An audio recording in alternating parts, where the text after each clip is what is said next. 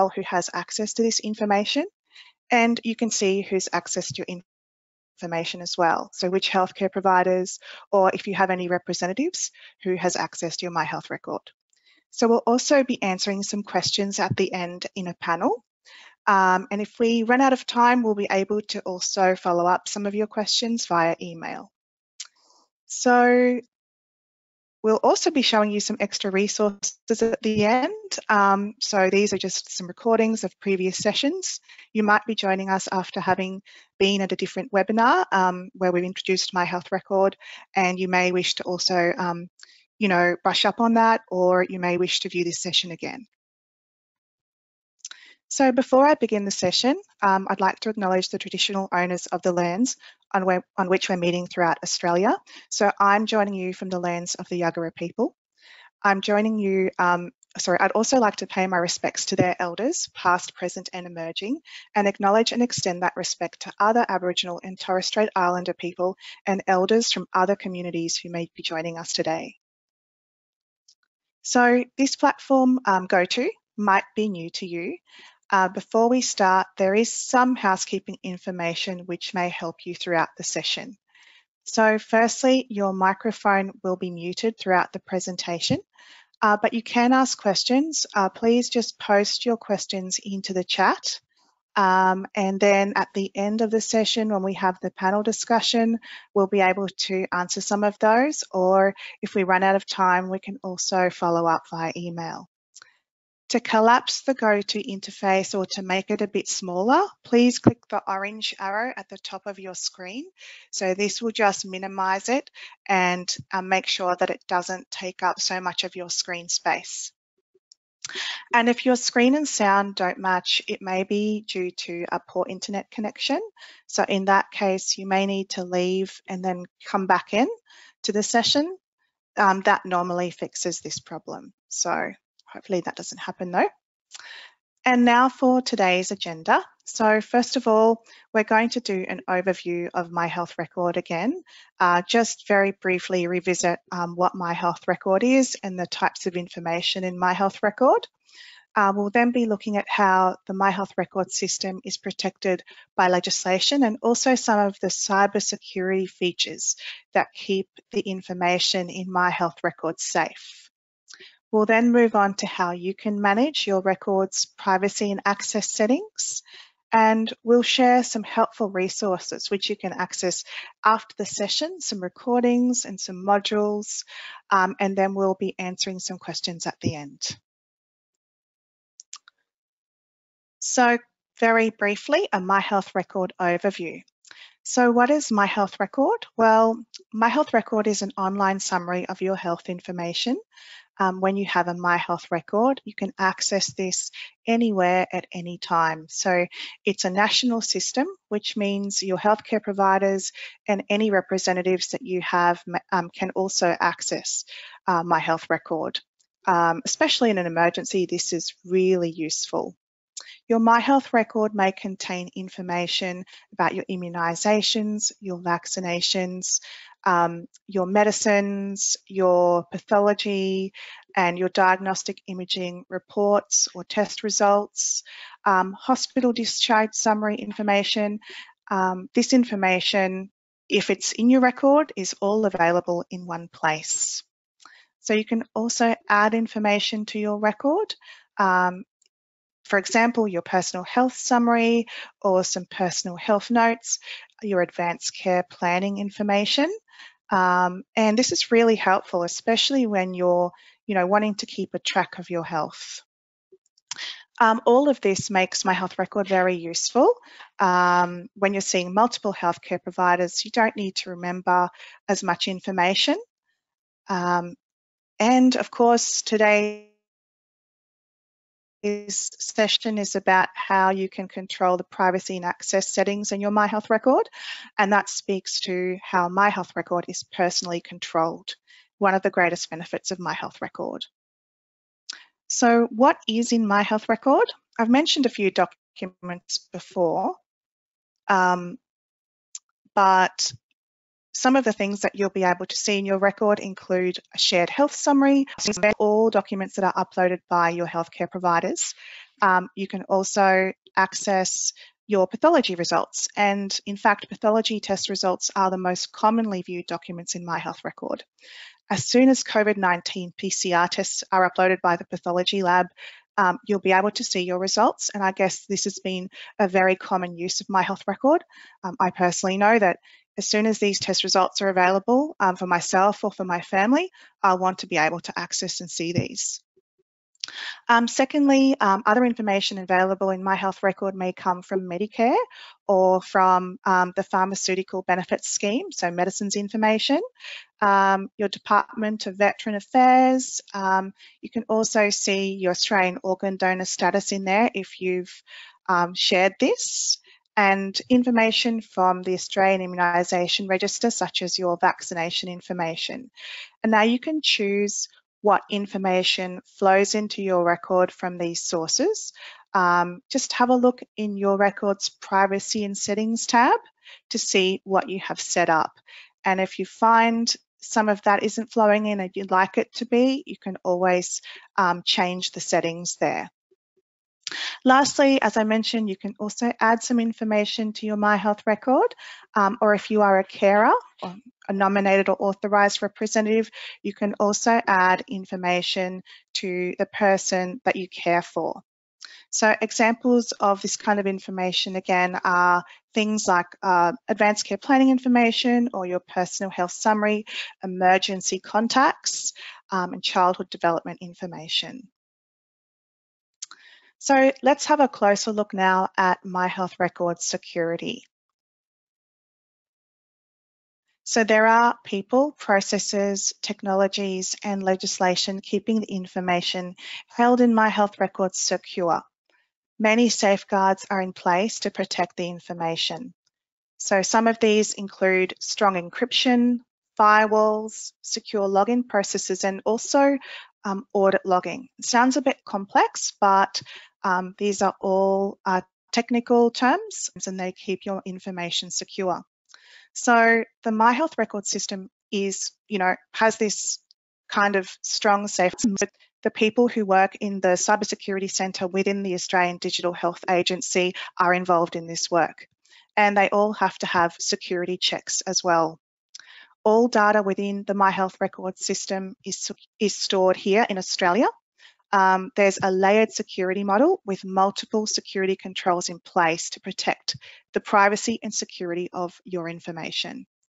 So the range of security processes that are in place limit access to the system, which means that the software or what your healthcare provider uses, such as your doctor, your specialist, or your pharmacist to access your My Health record, this software is tested for safety and security, and it has to go through checks and meet certain requirements before it can connect to the system. So this includes all healthcare provider software and also mobile applications such as the new My Health app, and you may have heard of the My Health app. The legislation in place governs how the My Health record system is accessed, managed and used. So your My Health record and your rights are protected by law. So the primary purpose of your My Health record is to support your healthcare, and so no one is permitted to access or ask you to disclose any information within your record for insurance or employment purposes. The information from your My Health record also cannot be released to law enforcement or to a government agency without your consent or a court order, and it's a criminal offence for someone to access your record for a purpose other than providing you with healthcare. So there are serious penalties. Now to look at consumer privacy access and controls. So you can choose to enable My Health Record privacy settings to control which healthcare provider organisations can access your record, and you can choose to set access codes, such as a limited document access code, and give it to the people or the healthcare providers you want to access your record. And just in the same way, you can set a code over your whole record. So you can restrict access to your whole record and decide who you give this code to. So Alicia will be covering setting a limited document access code and a record access code in detail throughout the session. In an emergency, a healthcare provider can use a break glass function, but this is like a monitored and logged access. So I'll be talking about record access history shortly, and there you'll be able to see if a person has accessed your record using the break glass function. You can also choose to receive an SMS or email alert that reports in real time when a new healthcare provider accesses your My Health record or uploads a document. So you'll be able to see what they do, and you can choose this feature and set this feature for yourself. So as I mentioned just a moment ago, you can always access your record access history. So for peace of mind, you can check it to see what has been done in your record. So you can have a look to see the time and date of access, which healthcare provider, organisation or authorised person has accessed your record, the action that was taken, or details of your own access. And a healthcare provider cannot actually see your access history. Only you and your representatives with full access can see it. So that does give peace of mind. So now I'll hand over to my colleague Alicia to take us through to the end of the session. All right, thank you very much for that, Tunda. So we are going to go into the next part, which is looking at how do we actually go and set these different controls for your particular record. Now, I do just want to mention that all these ones that we are going to go through for the rest of the session doesn't mean you have to set these. It's just an option if that's something that you would like particularly to help the security and privacy of your particular record. Okay, before we get into it, of course, we need to make sure we have access to our My Health record. So we do need to be signing in through MyGov, and we need to make sure that the My Health record is linked in your MyGov. In there, it's going to ask to verify your identity through a range of different information and documents, but it will step you through that. Once you've got all that in place, you can start to set up your My Health record. And today we're going to look specifically at our controls that we can set for our documents. So when we first log in, we're going to see the records that are available to you. So in this example, we can only see Sung Steele's record because that's the only one that is available.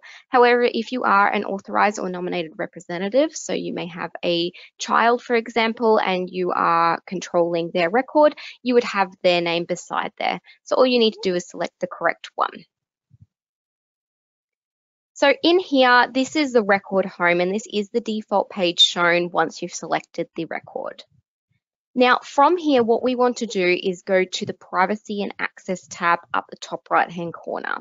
This is where we can make lots of changes to those controls of your record, amongst other things that I'll describe in a moment. So once we click on the tab, we can see a range of different buttons as such in here. So we've got our My Representatives, we've got the next one across as the My Healthcare Organisations, we've got Manage My Document Access and My Record Access History sections. So I will be going through each of these and how you can use them throughout the rest of the session, and we'll keep coming back to this page as a reference point. Now, the first thing we're going to look at is the My Representatives. So again, remember, you don't have to make these changes if you don't need nor want them. It's just an option for you. So once we click in, this is the first thing we're going to see. Now, if it's the first time you are opening this page, there may be very little or no information available, and that's okay. If you already have a representative, you will see their information in the table on the screen. So that's just at the bottom there. It will give you information if they've accepted your invitation to be a nominated representative. It also gives an idea of what access they have in that particular record. Now, if we want to invite another representative or invite your first representative, what we need to do is click on the pink Invite Someone button. It will take you to a screen confirming that you are wanting to appoint a nominated representative, and once you've clicked Continue, you will see this page here. Now, on here, what we need to do is we need to fill in our chosen nominated representative's name and details. And we also need to select what level of access you wish to give them. Now, just to let you know that each one, so the general, restricted, and full access, they do have a definition under each of them. So you just need to look at that and see which best suits this particular representative and select that one. And then you need to be clicking Continue. On the next page, what it's going to do is show your nominated representative's personal access code. So this code there that's circled, it needs to be given to your representative so that they can access your My Health record. Now, this code will expire after 30 days if they haven't used it by then. So you will need to create a new one and send it to them if that happens. What we do once we're done with this page and we've got the code and we've sent it off to them, we can click Done. Once we click Done, what's going to happen, it's going to take you back to that My Representatives page where it had the list of any representatives, and our new representative, which is Declan Steele, would then be shown in that area. Okay, now we've looked at the representatives, we're going to look into how to set a record access code. Now, what we need to do for that is we need to actually click on the My Healthcare Organisation section. Now, with a record access code, just like Tunda was saying before, this is a code that is going to be on the whole of your record. So any healthcare provider that is going to go into your My Health record won't be able to get in there. They'll be prompted to put a code in, which can only be given by you as the patient.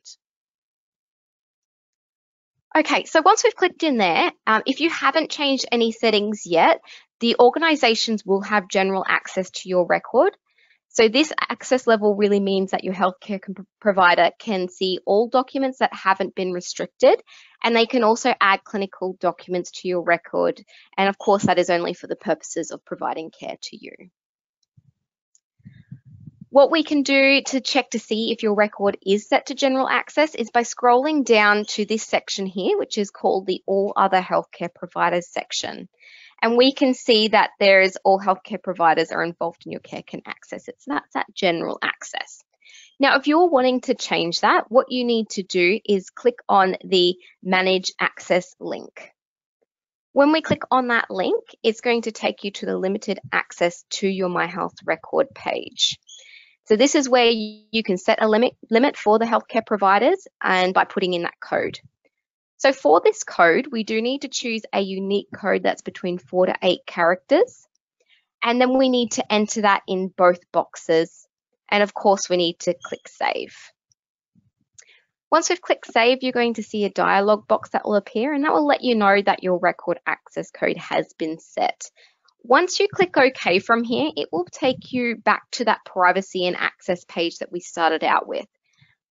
So here we can see that same page that we're in, but now we can see that we've set a record access code. We can see that there. So if there's any stage that you forget your code or you need to grab it because you can't remember it for whatever reason, this is where you would go to find that information. Of course, from this page, you can also remove this code if that's no longer necessary for your particular record, or you can update it if you're wanting a different code.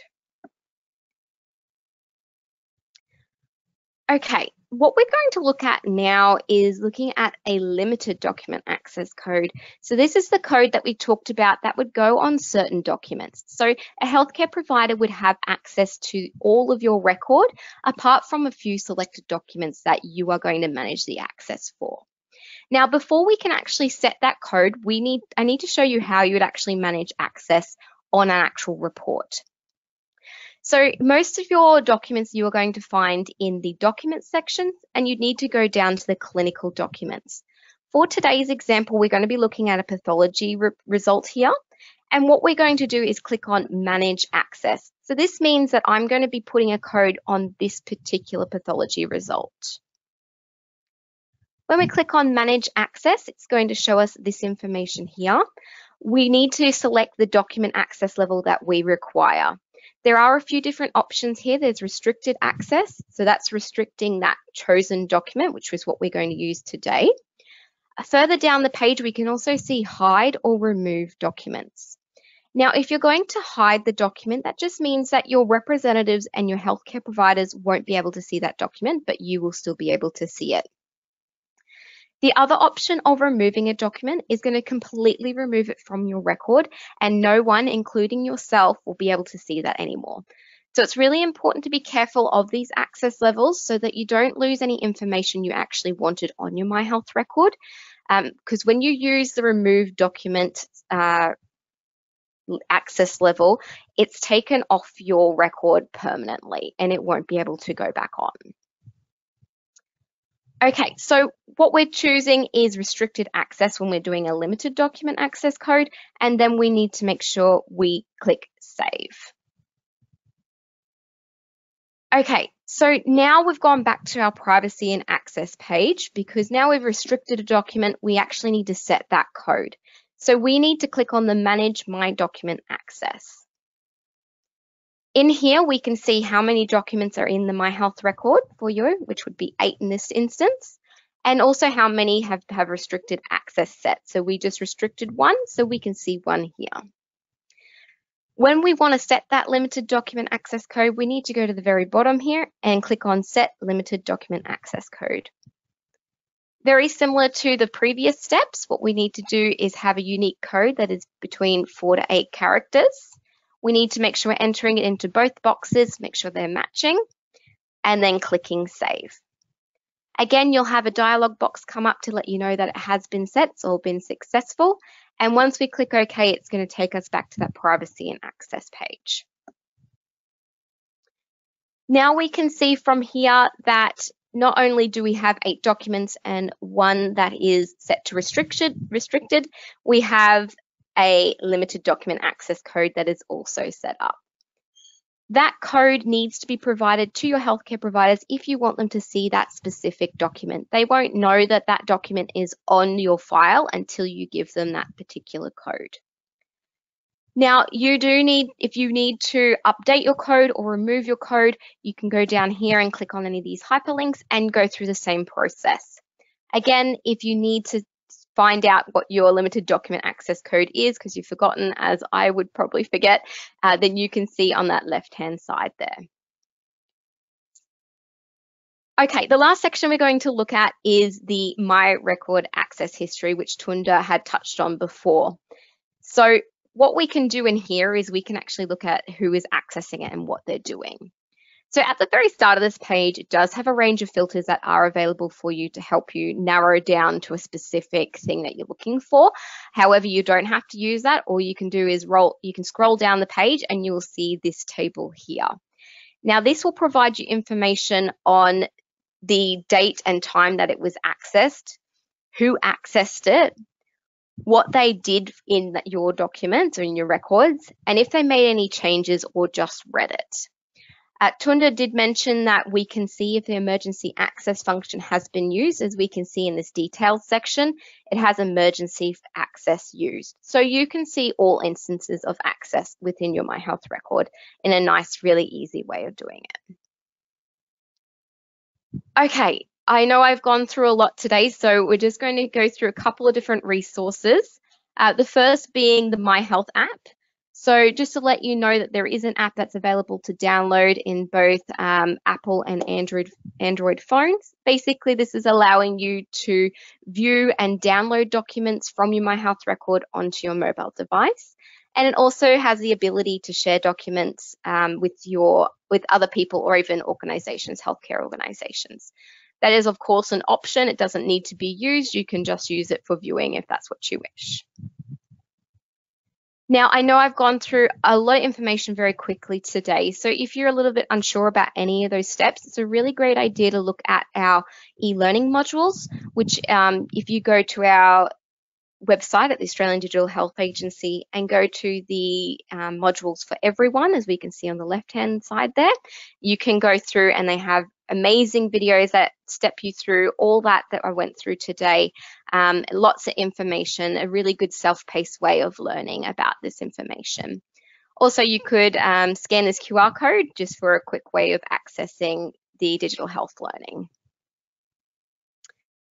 We do have some future digital health webinar sessions. If you are interested, you will be able to find them on the Australian Digital Health Agency's website, and you will get a copy of the slides that will come out in the next day or so in an email coming out to you, so you can just click on those registration links if that's easier.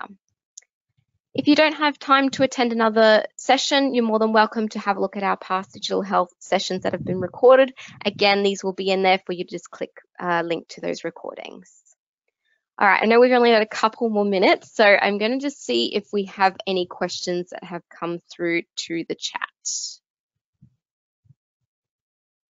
All right, I can see one question has come through. If you're thinking of a question now, you're more than welcome to pop it into the questions box on the control panel.